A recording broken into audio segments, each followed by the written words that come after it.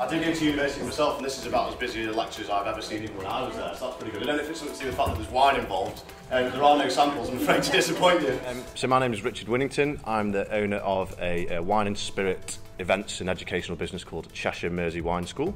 My name's Mark Winnington, identical twin brother to Richard and 50% owner within the wine school.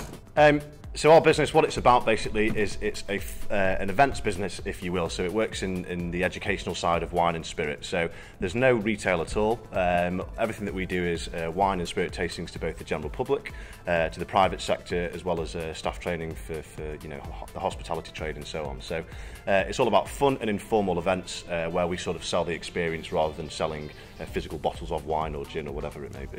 Going self-employed wasn't probably an option when I first went to university, so business plans wasn't high on the agenda.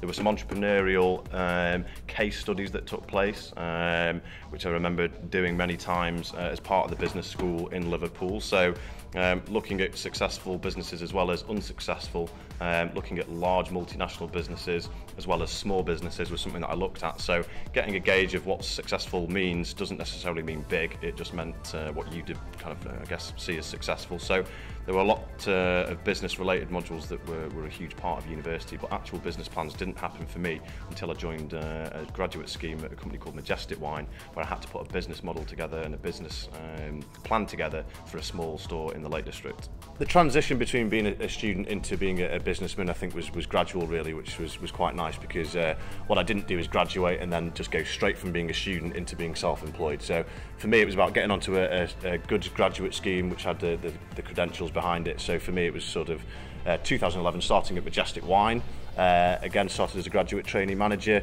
and worked our way up through there, got the relevant qualifications before then kind of deciding that it wasn't the retail that we were interested in, however the product itself is what we really enjoyed. So that's obviously then in turn where we set up the wine school in 2014. So it was gradual, we learnt a lot in the trade from our time spent at Majestic Wine, which is where we both worked, albeit different stores, and again that set us up nicely to sort of to become business owners, if you will, at the sort of age of 24. So still quite young, but relatively experienced, and yeah, it was a good time to sort of start that up. I wouldn't say there were any problems in terms of starting the business that we necessarily came up against as such.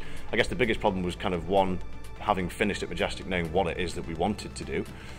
We just knew that it was still going to be in the wine trade, and that's where we kind of stumbled across the local wine school network. And luckily for us, we'd had savings since we were younger, and what we didn't necessarily have to do, luckily, was sort of head to a bank and get loans as such. But we invested what we had together into purchasing this business, and I think that was a good decision. Again, Mark's still tied into the business from a monetary perspective, which is great, and still helps out as and when needed too. But I guess the main challenge is kind of once you are up and running and that website goes live, it's how you interact with people, how you drive customers to your website, how you sort of build up that customer base and get a name for yourself. So the most difficult thing, like they generally say, is the first year, and if you can overcome the challenges of the first year, I think it's hopefully onwards and upwards. So I guess is try your best to utilise everything that you can get available, from be it guest speakers or any outside help, career fairs, or anything that might help you give some inspiration if you don't know what you want to do.